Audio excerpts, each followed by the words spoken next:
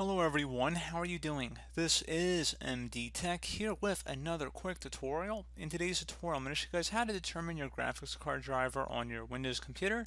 So this should be a pretty straightforward tutorial, guys, and without further ado, let's go ahead and jump straight into it. So we are going to start off by opening up the Start menu.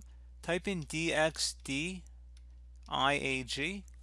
Best result should come back with that exact spelling. Go ahead and open that up. Select Yes.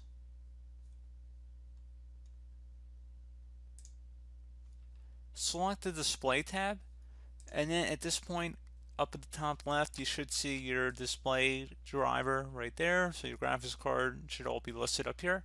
So pretty straightforward process here, guys. Do hope that I was able to help you out, and I do look forward to catching you all in the next tutorial. Goodbye.